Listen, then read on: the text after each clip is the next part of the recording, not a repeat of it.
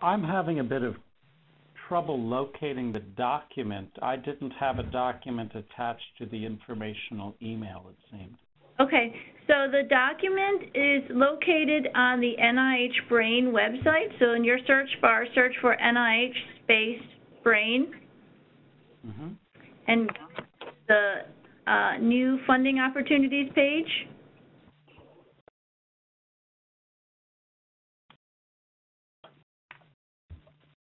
Mm-hmm.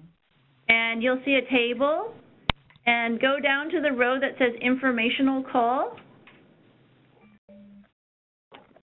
And in the middle, there's a column that says about EB-15-006. There's a link there.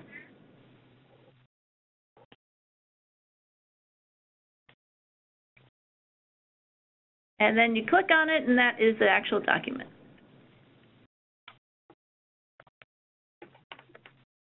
Did you find it? The RFA. It's the row that says informational call, not the row that actually says the RFA title.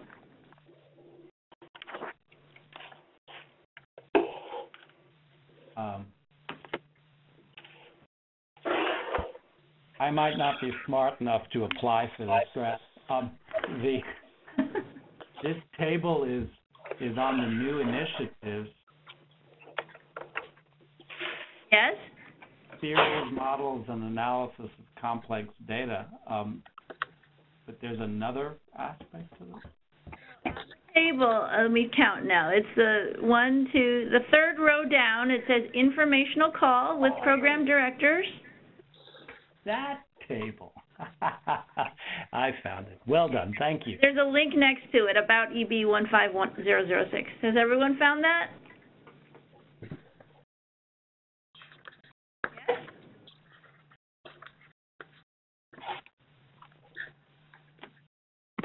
I will ask you all to mute your lines, and I will start our discussion now.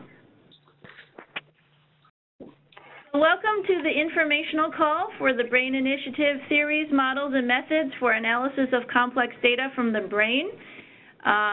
We are having the second informational call, which will be recorded and posted online. So in the second slide, you'll see that the overall goal of this initiative is really to develop analytical tools for understanding brain function.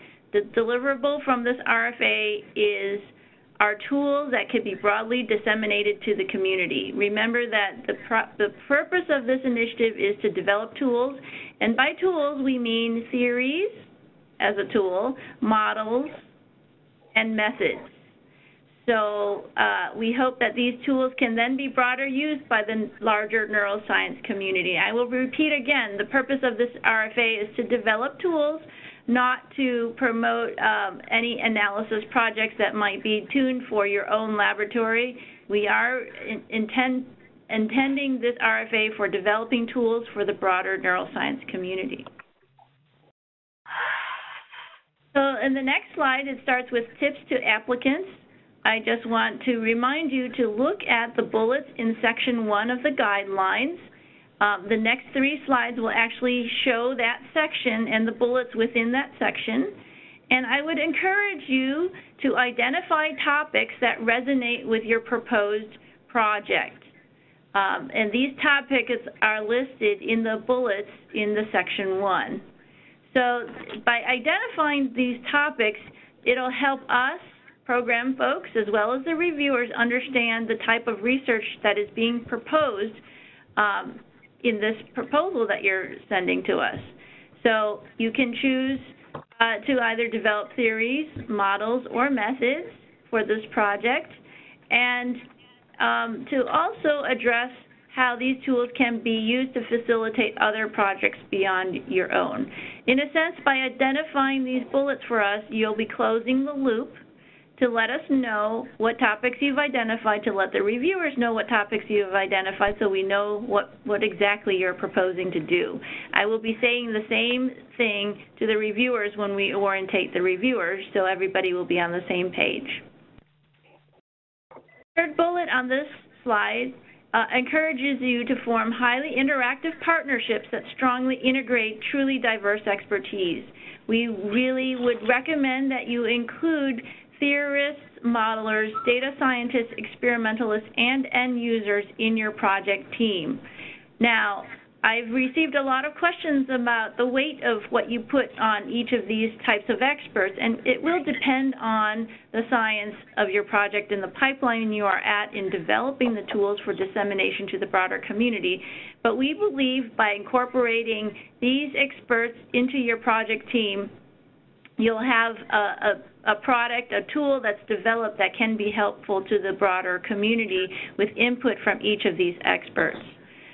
You can write the description of the participation of this expertise in your research plan, in the bio sketches, and also in the budget justification.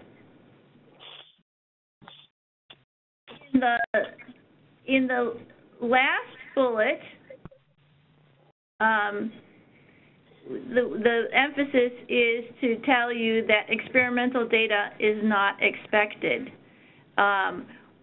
But we will allow a limited collection of justifiable data collection for the purposes of validating your tool. Again, we don't expect to have much data collection being proposed, but you can if you are using the new data to validate your tool development. And I would encourage you to read Section 4 of the requirements in the guidelines very carefully. Section 4 basically describes specific instructions for the applicants to follow in terms of what to include in the research plan. If you want to go to the guidelines right now, you can click on that link at the bottom of that slide, and you'll see Section 4 has a description of the specific instructions for applicants. What to include, what not to include, timelines, personnel effort. There's a specific description of the end user activity as well.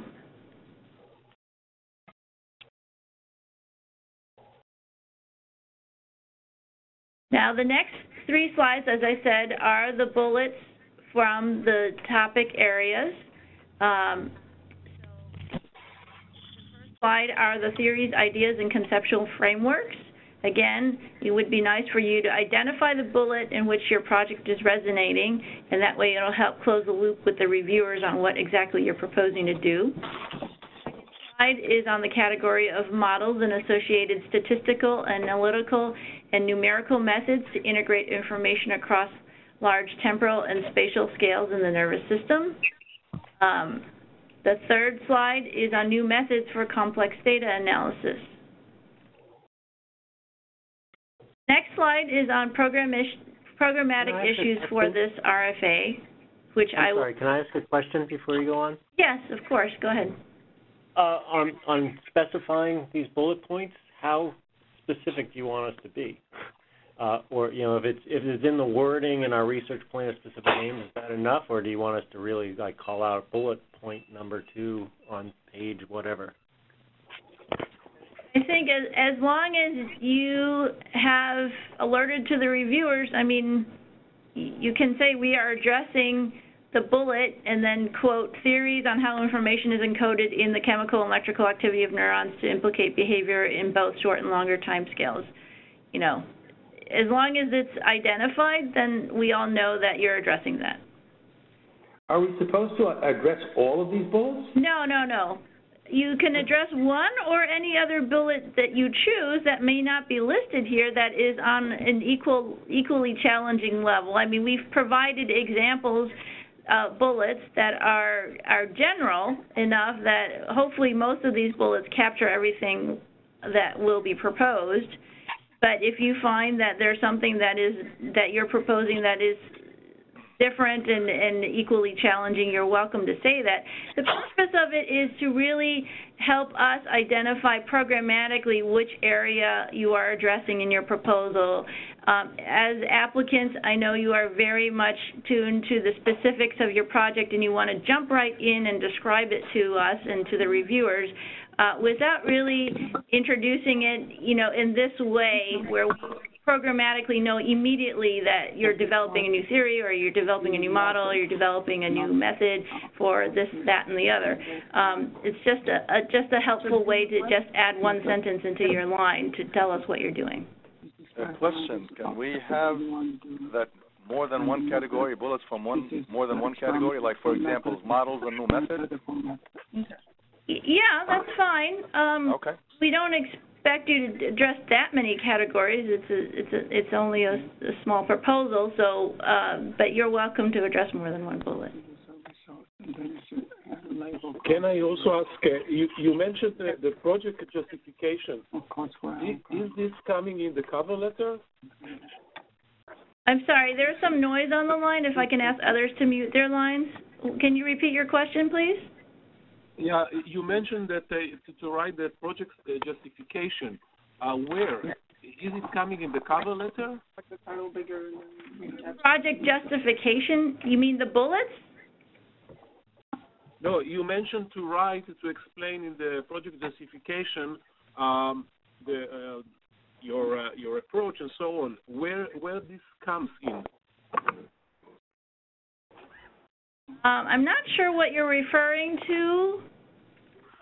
You mentioned before that, for example, that you include other groups. To mention this in the project justification, and I'm asking where this comes, which part of the application you put this.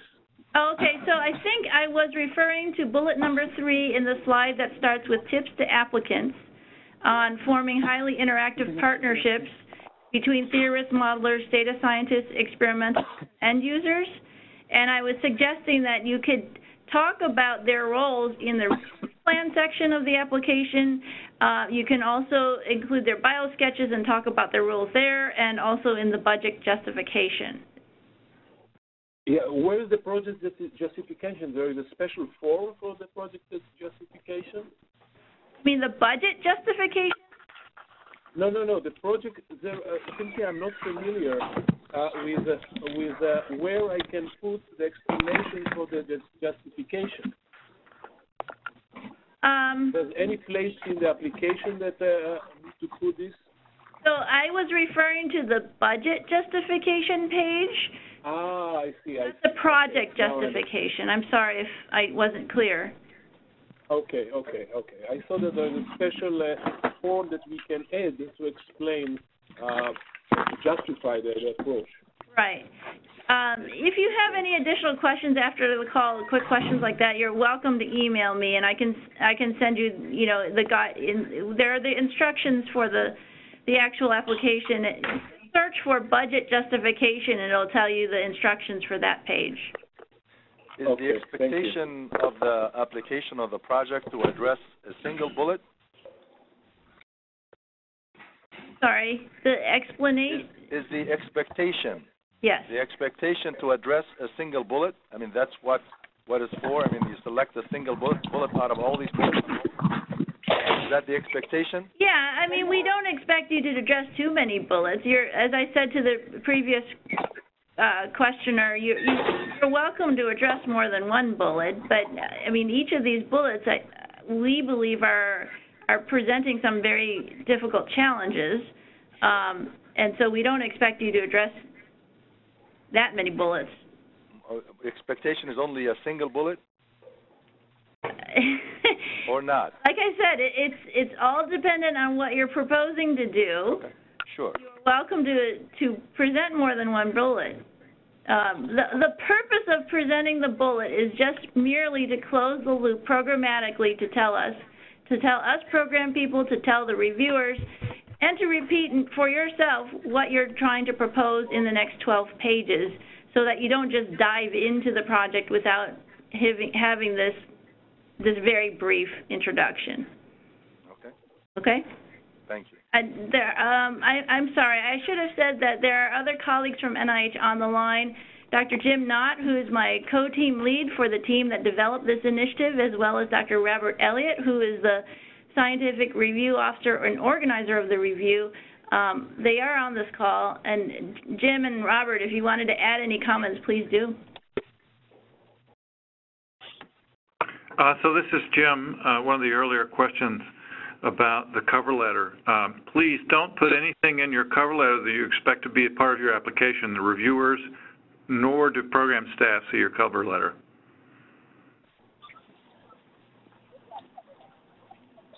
So the cover letter is pretty much, please read my proposal, and that's it?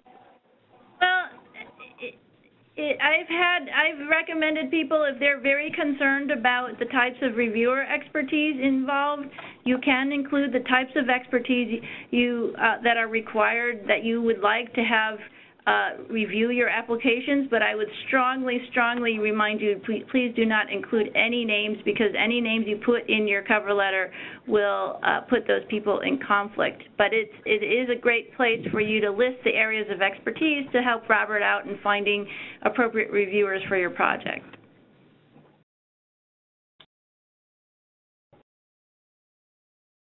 Robert, did you want to add anything? No, that was absolutely right, Grace. Thank you. Okay, thanks. All right. I will move on to the programmatic issues slide, and we'll close up quickly so we can answer more questions. Just in the programmatic issues, I think I've divided this up by the review criteria. So again, the significance is described by the topics of interest, and we've talked a lot about it. So these bullets that we just showed you in the previous 3 slides are written to stimulate new ideas for new analytical tools to understand the brain. We realize that bullets are pushing very difficult challenges, and so we are going to ask the reviewers to look at this and ask the reviewers to assess whether or not you all as investigators have taken up any one of these challenges or something similarly challenging. And to what degree will the proposed tools be widely used in the neuroscience community, and will they have a strong influence on fundamental approaches to understanding neuroscience data? So by having you look at the criteria, review criteria now, that might help you also in organizing your thoughts when you prepare your proposal. The next slide is on investigators. And again, I'm listing the review criteria that we are presenting to the reviewers, so they can assess the following points. To what degrees have you incorporated the roles of the collaborating end users? To what degree is there an appropriate effort with the theorists, the modelers, the data scientists, experimentalists, and end users for developing the tools for the wider community, and are the roles of each expert clearly delineated? So again, that's what the reviewers will look at in terms of your project team. They will also assess whether or not the end user contributions to the project will add substantive value to the project deliverables.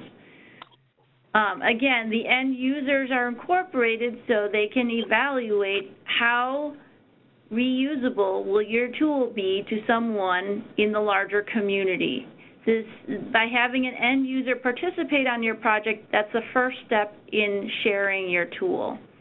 So the end user contribution will be particularly important to help with that evaluation for tool sharing.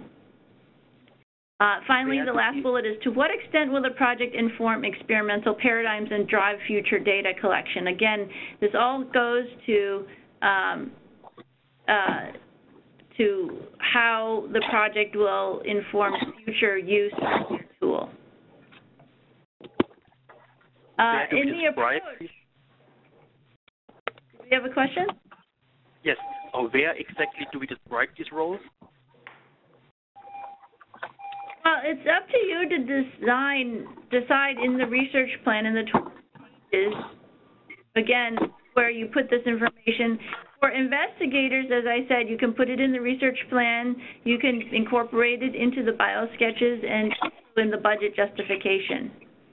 The budget justification. Okay, but the research plan would be the primary place. Yes.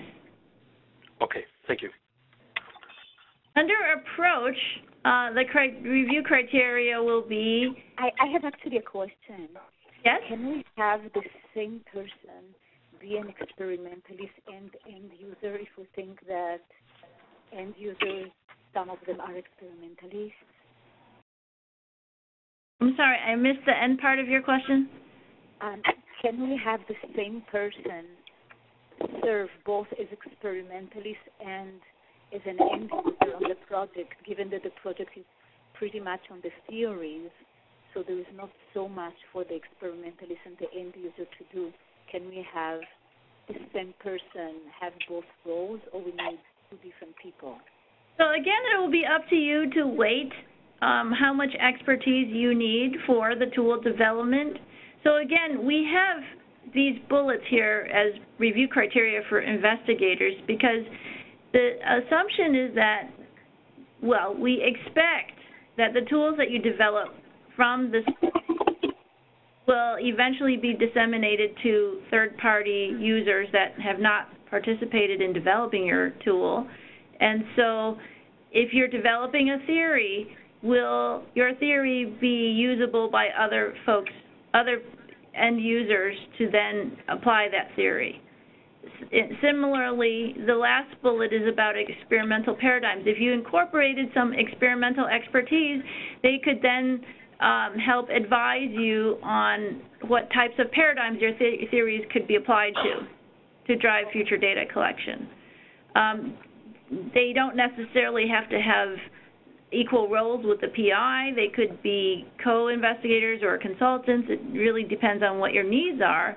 But having these experts in your project team will help with these different aspects of disseminating your tool. Okay? Yeah, thank you. The next slide is on the approach. And again, the review criteria is for the reviewers to assess whether or not your application has proposed adequate metrics and strategies for building confidence in the analytical tool and their predictive capabilities for their intended domain of use. So again, it would be the job of the end user role on your project to say, do I believe in your tool? Will it be able to be used for what I need it for in the future? Are there metrics this end user can use to evaluate your tool to build confidence to use your tool in the future? The second bullet is on to what degree are the end deliverables clearly defined and or quantifiable. So again, it's all about the end deliverable. What are you going to present to the community at the end of your project? The third bullet is on, are the source of the data for the analysis appropriate for the project and readily available for replication studies? Now again, this goes to validated data sources and making sure that your tool is developed using data that's validated, and if you need to have extra data collection, are they used for validating your tool? And the last bullet is, are the use cases for the proposed tools well described and appropriately understood in terms of the end user needs? And again, hopefully all of these points have really brought it home to you that we really want these tools to be delivered, shared, reused by the broader community for other use cases other than the ones that you're developing the tools on. The next slide is on tool sharing. And so, again, there's a review criteria on the tool sharing plan, which people have asked, where do I put the tool sharing plan and the software sharing plan? You can put it in the resource sharing section of your application, but just please label it tool sharing plan and software sharing plan. So the reviewers will assess, does the tool sharing plan include appropriate detail on modules, parameters, and data set? Does the plan adequately address documentation, validation, and tool reproducibility? Does the software plan appropriately address goals for dissemination and free availability for use and modification, et cetera? So again, the reviewers are addressing your plans for these things. And that is... I'm sorry, can I ask a question on the tool sharing? Yes, of course. So I know typically in a research proposal, you're not allowed to put a URL, but it seems like a lot of the ways these tools will be shared would be through online. So for this particular RFA, are you allowed to include URLs in your proposal? I'll let Robert Elliott address that, but I thought applicants are free to include URLs. I think maybe your statement is that the reviewers are not required to actually click on it. But I'll let Robert address that. Yeah, this is Robert. It's a long-standing sort of bone of contention, I'm afraid, but for reasons of preserving anonymity and just security as far as making sure that applications don't get padded with additional material through websites, the reviewers are generally instructed not to go to any URLs that are included in the application. I know this is a problem in these sorts of instances where web utilization is kind of integral, but it's an unfortunate sort of issue and conundrum that we have to deal with, and the review process in general. I follow the policy of the review is to not have reviewers go to URLs. The only place where URLs are now actually permitted is in the BioSketch. That's just to allow the reviewers a way to get to your list of applications, and those are supposed to be deposited on a publicly accessible database, so it's nothing that you should have any real control over. So, so that's kind of the long and short of it. Unfortunately, it would be preferable if you did not put URLs in your application. Again, I instruct the reviewers not to pay attention to them if they're in there. There's some other way that you can depict the information that you're trying to get across. You know, it handicaps you a little bit, and maybe more than a little bit, but if you can put in screenshots that are representative of resources as diagrams in your application, then that's generally a typical way that people get around this issue.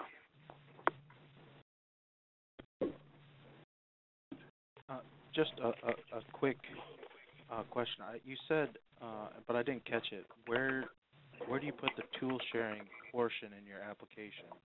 I think you said, I just missed what you said. Yes, there's a resource sharing section that you can include in the application. And under the resource sharing plans, you can include both the tool sharing plan and the software sharing plan.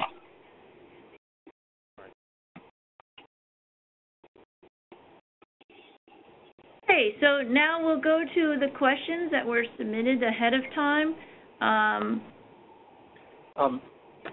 One more question, please. Go ahead.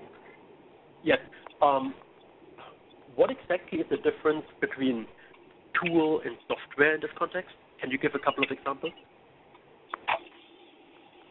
So I would say software is a means for a tool, but the tools that we're interested in for this initiative is categorized as theories as a tool.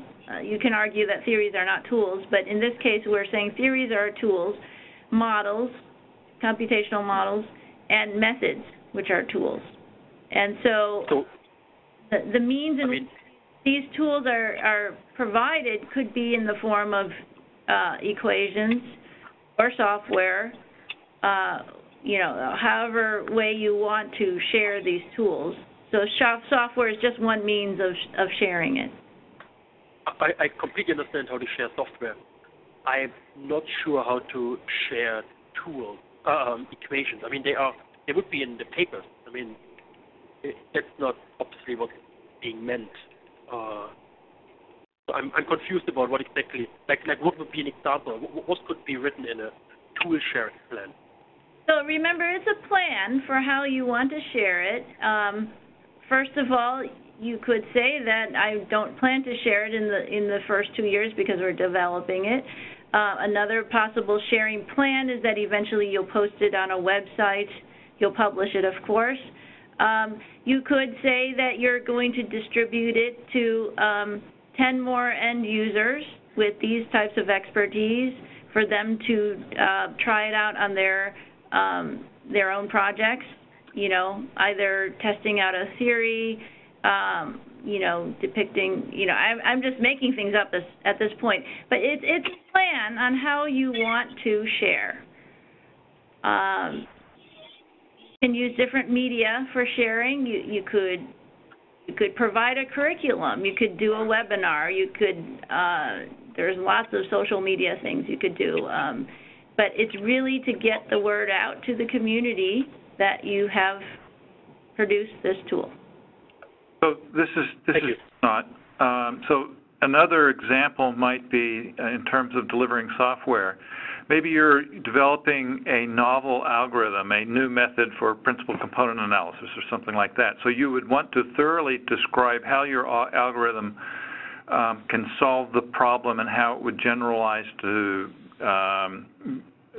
various kinds of problems in neuroscience.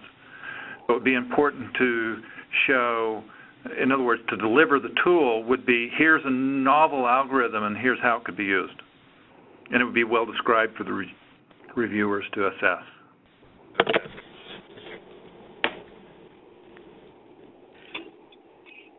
Okay, so I'll just try to run through some of these questions that were presented prior to the call. We, of course, welcome international participants. Foreign institutions are welcome to apply as primary applicant or as subcontractors. We cannot point out to other types of grants previously funded because a one-of-a-kind RFA. This RFA is a one-time initiative. If, people have asked if we have future brain funding, would we possibly reissue it? It will depend on the needs of the community and the needs of the brain initiative. It's a possibility, but at this point it's a one-time initiative. In terms of, I think I've talked about data acquisition. The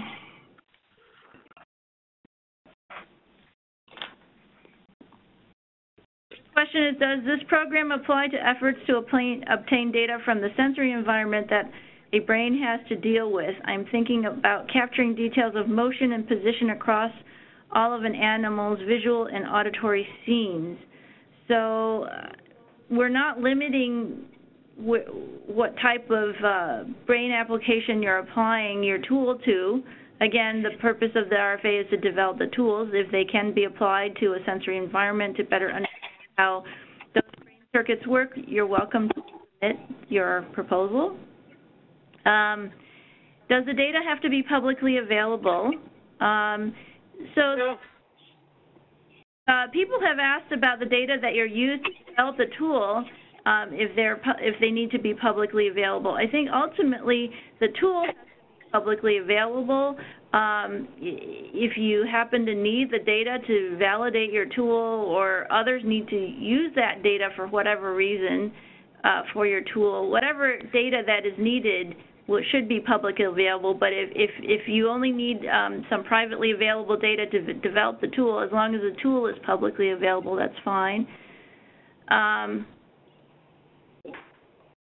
And if you have any overlap with a non-NIH proposal, I would recommend that you write it in a very transparent way within the proposal, that this application has overlap with an NSF proposal. Should both be funded, I would, remove specific aim 3 or whatever it is that has the overlap, so that the reviewers also know that you would be addressing the overlap after the review. So, are there any other questions on the line? I have some. For those of us that submit first time NIH, is there a place with a list of all documents that we need to include? I'm sorry, I missed the last part of your question. Is there a place? Is there some place online with a list of all documents we need to include, like what form the CV and stuff like that? Yes. So if you do a search for NIH space F as in Frank 424, you'll find all the forms. You're also welcome to send me an email and I'll send you a link. Okay. Okay, I have a question on the duration of the project. Yes? It is listed as being 3 years. I'm wondering if there is any kind of flexibility on this. It could be 4, maybe. I'd have to, Jim, did we have any specific, I think we expected the projects to be 3 years. Okay, this is a hard limit. There is no way of extending this if needed. No. Okay, thank you. I do have a question about the early stage investigator. Is this, I guess, proposal, can that be applied, or I guess, is that even possible to apply as an early stage investigator for this particular funding opportunity? You would self-declare yourself as an early stage investigator.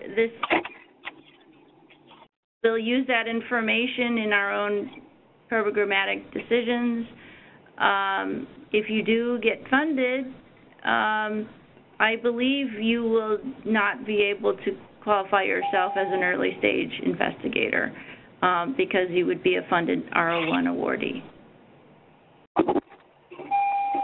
Similarly, if you're an early stage investigator on a multiple PI project and the other PIs are not early stage investigators and you get awarded, you're also disqualified to apply as an early stage investigator for future R01 awards. It's the grant that we, yeah, I'm supposed to listen to it. If they give us instruction about what? No, it's one way. Can you drive? I cannot drive. For some reason, I got dizzy.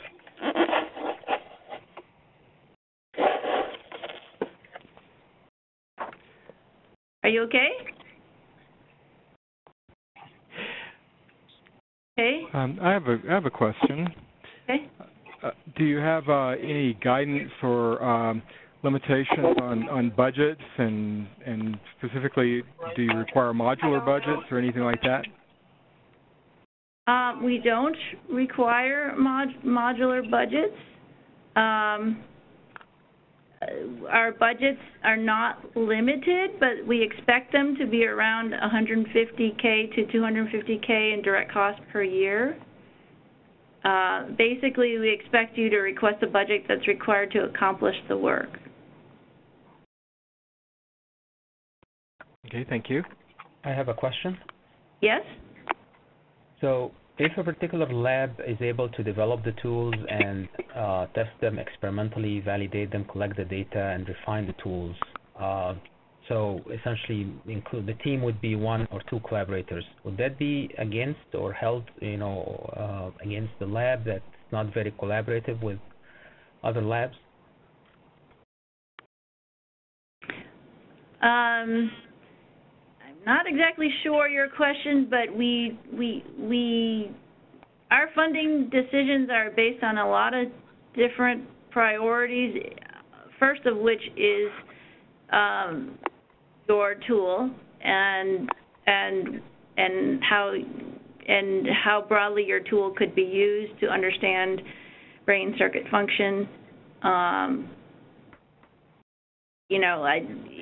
In terms of collaboration, again, you should develop your project team based on what is needed for developing the tool.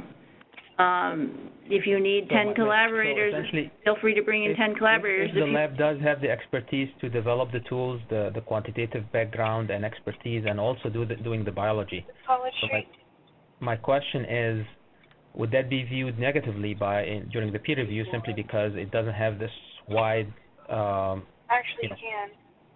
Collaboration? You can. I'm sorry, I can or I cannot? No. Somebody else is talking on the line. If they can mute their lines, I'd appreciate it. Your question? So this is Jim. Go ahead, Jim. So you should be prepared to describe and justify why the team you put together is the best team to attack the problem that you're posing. This may or may not be someone in your lab or someone down the hall, but if the best experts in the world to do what it is you're posing are in your lab, then you should be prepared to justify that. Hopefully that answers your question. kind of related question. Is it okay to have paid consultants on those applications? Yes, that's fine. And everything should emanate from the tool, the science that you're proposing. Whatever it is that you need, what types of collaborators, consultants should be incorporated. Okay. Justified.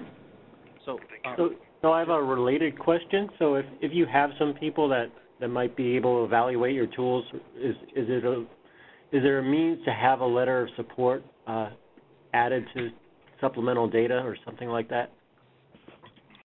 You're welcome to include, so that you're saying that you're having people evaluate, but they're not included as end users, or they're end users that are incorporated on your project team? It's more that they're end users, but they're not necessarily on the team. Okay. The development team. So it'd be nice to have them say letter of support. We will evaluate, or we're interested in this tool. We've gotten various questions on that particular topic. You're welcome to include letters of support from potential end users. Just remember, any additional letters of support, the people named in the letter of support would be put into conflict for reviewing your proposal, obviously. So alternatively, you could list the experts that you would bring in to evaluate your tool. You could say that, that you would bring in these types of experts. Again, put your reviewer's hat on when you look at what you write and see how much information would you need. If you require specific types of expertise, you may be better off putting in the actual person rather than the list of expertise. Hopefully that helps. What is this, That's helpful. Thank you. I'm sorry, is there a question? Excuse me? Regarding the letter of support, do you need letter of support from members on the team, or does it have to be from somebody outside of the team? So I think the previous question was referring to people who are not on the team that you would want to use as end users. You're welcome to have them provide letters of support. I suppose that you're welcome to bring in letters of support of members on the team as well to describe how, Okay. Robert, do you have any advice on that? Yeah, I was just going to chime in. Thanks, Grace. I think letters of support have good use, but I would be very careful about putting in 50 letters of support, because A, it's probably not going to have as much impact or any greater impact on the reviewers than putting in maybe your top 5 or maybe 10 at the very most. And keep in mind that those people that provide letters of support are probably not going to be asked to review your application. So, pick people that you think are going to be representative of what you're trying to accomplish and make the point, but don't belabor the point by putting in reams and reams of letters of support, because ultimately that can disadvantage you in your application. Think about it. Thanks. I have a related question. So I currently name a couple of experimentalists as collaborators, and they're not going to be paid consultants, but they both provide expertise and data to develop and validate my tool. What is their status? Is collaborator the right term? Do I need letters from them? Can you elaborate a bit?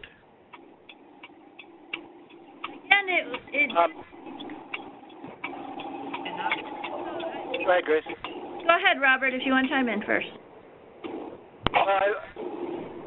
There are people that you collaborate with on other projects but are not involved in this particular project, and a letter of support is going to be fine from them. But if there are people that are actually going to be involved some way with your application, then by all means they should be listed as collaborators. They should be listed as collaborators. In the budget justification, again, budget justification page, you're welcome to list your collaborators even if you're not providing monetary funding to them. You could list them as, not being paid, but providing the data for you to develop your Okay, I'm confused. So would they then become key personnel?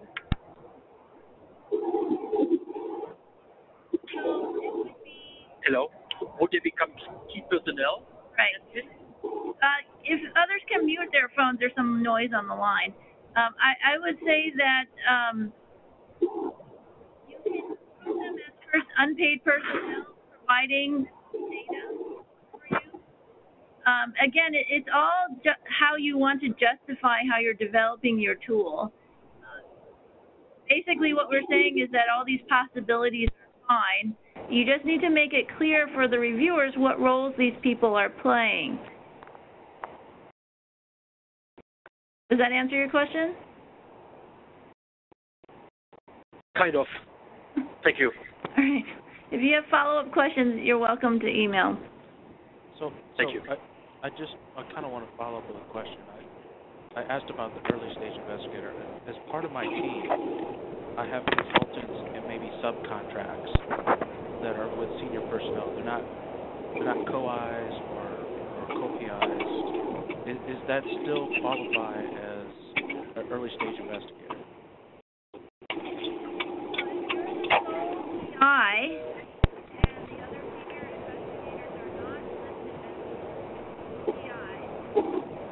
Hello? I can't hear you. ask folks if you can mute your line. Yeah, somebody. Like somebody in tunnel somewhere. So mute your phone, please. Let me try to mute everyone together. The conference is now in silent mode. Okay, hopefully you can hear me. I've forgotten the question. I think if you are a new investigator and you are the sole PI and your senior investigator collaborators are not PIs but listed as co-investigators or consultants or collaborators, then that's fine. You will be the sole PI. You will be so if you get awarded, then I'm not sure if I'm answering your question. You would not be qualifying for the new investigator status for future RO1s. The conference is now in talk mode. I do understand. I guess I just wanted to make sure that, because when I put together my team, I am the only PI, but I'll have consultants and subcontracts and senior personnel, and I want to make sure that I'm not violating the early stage investigator. Like I said, this is a special RFA, and so investigator incentives are for a regular RO1 or regular mechanisms at the NIH, and so I don't believe you'd be violating any of those policies because you're responding to an RFA anyway. Okay, gotcha. No, I just wanted to make sure. But if you're self-declaring yourself as a new investigator, I mean, please go ahead and declare it so we'll know when we're considering funding. Okay, gotcha. Thank you. Tim, did you want to add anything to that? Can you hear me? Yes. Okay, yeah, so for the BRAIN initiatives, ESI for new investigator status will not be one of the specific criteria for choosing board. But for, like all applications, consider career stage one of the components. But ESI status will not be an official fact. Go in and come to them and have to leave at the same time, really. But Grace is correct that if you are listed as a principal investigator, as either a PI or a co-PI, you would lose new investigator status with this award. Gotcha. No, I understand that. Okay. I understand. Thank you. Okay. Hopefully you caught most. This is Robert. Can I chime in one more thing? There seems to be understand what's going on. Like, if folks can mute their phones out there, that would be really great. Since this is an RFA, there's no, as far as I know, there's no resubmission. Grace can back me up on that. That's correct. So even if you brought in a similar application as an R01 under the parent R01 FOA, your new investigator status would not really help you in any way as far as getting an extension to your submission deadline, because it would have to come in as a new application, not as an amended application. So I think, as the others have said, there's the benefits of new investigator status under these circumstances are really pretty minimal. Okay, understand. Thanks, Robert. Are there any other questions on the line? I have another question. Go ahead, and please, if others can mute their lines. So, since this is an RFA and not, a typical open call, are there any restrictions on the involvement of federally funded research and development centers? Well, I think the same restrictions apply in that if you're referring to somebody from another government agency being a part of your project, they cannot apply for salary because they'd be already funded by the government. But you could apply for equipment and other things. So it would be the same kind of restrictions for other government personnel or collaborators. Well, the specific question is that, for instance, at federally funded research and development centers where people aren't on salary, where they're going out and raising their own funding, in general it's possible to apply to NIH because the calls are open. They're not for specific purposes. However, there are non-competition clauses that have to be addressed for certain kinds of opportunities, and in particular, I'm guessing RFAs would fall into that category. So I'm wondering if there are additional restrictions for federally funded research and development centers. I'd have to probably look deeper into this for you if you have, if you wanted to send me an email with your specific details. But I don't know, Jim and Robert, if you wanted to chime in? Yeah, my suggestion is that you send us an email with the specifics of what you are deliberating here, and then we can get an answer for you. All right, thanks very much. I have a question. We still have time for that? Yes, please go ahead. You said that international institutions were welcome? Yes. And so we are an international institution with no experience whatsoever in NIH applications. Okay. So we were wondering if you can give us any assistance. For example, if we send you a one-page synopsis of the project, could you give us some feedback on that, if we're going in the right direction, or is it something you wouldn't do? I mean, that's true for everyone. We're welcome to, we're happy to give feedback. Feedback in the sense of appropriateness for this call. Of course, Jim and I, we can't really, edit text or anything like that, but we could give you a kind of a responsiveness take on your project. Probably, if you've never applied to the NIH, we want to make sure that you're all registered to apply and make sure. I think that one of the first questions was this person who wanted to apply from Czechoslovakia and they didn't have a DUNS number. I would ask you to send me an email to make sure that you're registered. Your institution is registered with NIH. We are, in fact, registered with SAM. Oh, okay. I think we have all the necessary registration. Okay, so we wouldn't want you to have your proposal all ready to go and then you submit it and you receive errors because of these administrative issues. That's all. Yeah. Thank you very much. And I would encourage everyone to submit early, not wait until the last minute, the last day to submit on October 21st. Actually some people are already submitting and receiving errors, and it's great to have this extra time to really work out the errors. It could be something very silly as, a zip code having entered incorrectly or a wrong email address. Just to have these errors worked out ahead of time so that that's not the reason why your application was not submitted. have one more question about tool sharing versus software sharing. In case of computational models, basically model is a software.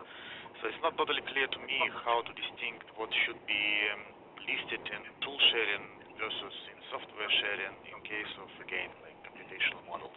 Okay, so that is a structure that we've provided for you. You're welcome to use it as you wish. Ultimately, we want it to be a model sharing plan. So how will you share your model? So in terms of the model, have modules of the models that would be shareable. Will the parameters and the algorithms you're using in the models to be shared? Software-wise, are there any IP issues or interoperability issues to be addressed? It's the structure of a heading called tool sharing versus software sharing is really for you to use to help you make this information clear to all of us on what exactly you're sharing. Okay, thank you. Question? Yes? I have one more question, or one question regarding the reviewers. Will these be ad hoc reviewers, or will you assemble a study group? I'm basically trying to get a better sense for the background of the reviewers, for instance, how mathematically technical they will be, or whether you have any ideas about the composition, like a mix of experimentalists and theoreticians, basically to guide my application in terms of how technical my application should be in terms of mathematical formulas and derivation. Or whether I should emphasize more the intuition and the experimental side. Robert, do you want to take the lead on answering this one? Yeah, sure. I think at this point well, first of all, it's going to be ad hoc reviewers. This is a special emphasis panel, so it'll be constructed specifically for this RFA. The mix of reviewers will reflect the mix of applications, but and unfortunately, I can't really be any more definitive than that. But I think it's safe to say that there will be a mix of theoreticians, modelers, tool builders.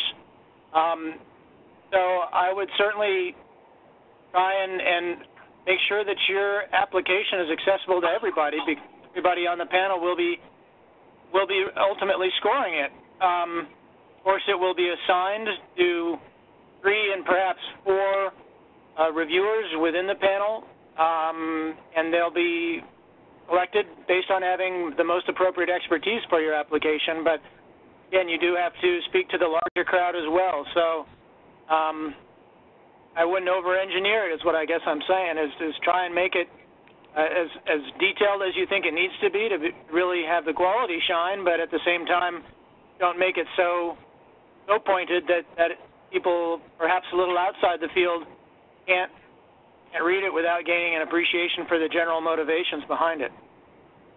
I agree with Robert completely, and as I had mentioned before, you're welcome to use the cover letter to the application to list the areas of expertise that you wish to be included. And again, no names, please, otherwise you'll put them in conflict, but that might help Robert in finding specific experts to review your application. Again, I would write your proposal to be as clear as possible to as many different communities as possible, because it's always a communication issue in terms of interpreting what you're trying to say and how the reviewers are interpreting what you're trying to say. And that was the whole reason behind the bullet point identification. If you all were on the same page with what you're trying to say, then I think that helps with most of the review. So be clear and as simple as possible, but with enough detail to satisfy the reviewer's needs to understand where you're coming with your project. This is Robert again. I'm going to chime in. We're talking about conflicts and cover letters. It's very important as well, in addition to not naming names of people that you think could review the application, but just referring to the fields. The flip side is making sure that if there are individuals out there that you feel would be biased in the review of your application, and these have to be really well-validated problems that you've had with people in the past, or differences, or those sorts of things. please include those names in your cover letter. It makes a much more compelling case for me to honor your request to put someone in conflict, and it is ultimately up to me to decide. But I'm much more likely to kind of go with your request if it's previously stated. If you see a name on the roster that eventually gets published, say, ooh, I think that person's in conflict. I do look at those claims with a good deal more skepticism because I don't do boutique reviews, and this isn't like getting a publication in a journal. If you make a claim for a conflict, I will probably press you for specific details as to why that conflict should be instituted. So, like I say, if there are standing conflicts you have with people in the community out there, make those clear, detailed up front, and I think you'll be more satisfied. Thanks, Robert. Are there any other final questions before we end the call?